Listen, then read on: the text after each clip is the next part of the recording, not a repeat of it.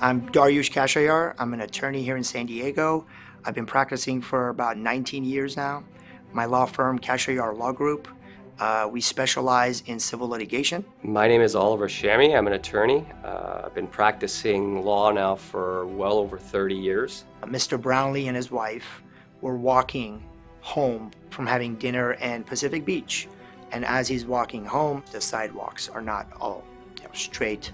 And there was a dangerous condition part of the sidewalk where he tripped and fell, ended up shattering his arm, which he had to have surgery for, and cracked his head, which he ended up having a TBI.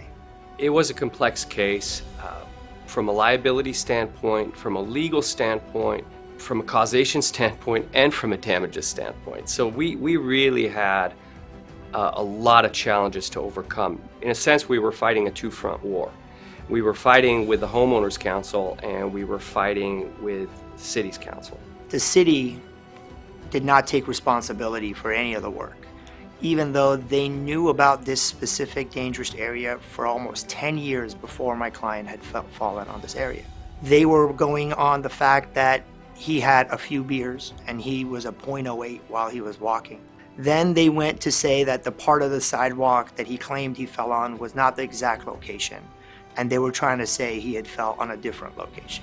The initial case strategy changed considerably, especially once we realized that the city had made a fatal mistake by not designating the right experts to create any type of liability on the homeowner from a legal standpoint. We used DK Global in order to establish visually what our client went through physically.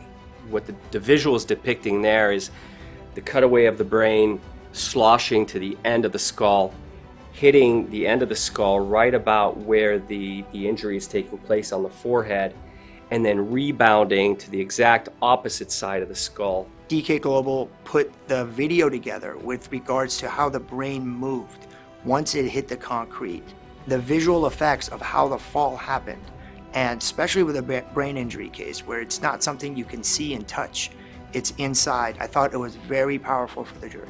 I believe the most they ever offered on this case was $100,000. Ultimately, a jury verdict came for a little over $4.5 million. And then after that, we filed motion for costs and fees. So I believe the final judgment was roughly around $4.8 million. Working with DK Global was very seamless. I believe that one of the biggest effects psychologically to using these earlier on in a case is showing to the defense that you're prepared. Using the demonstrative, using all the technology, it's necessary. When you take a case to trial and you want to get the full value for your client, you do have to spend the time and the money to make sure you get the quality work, because the jury ultimately will reward you for it.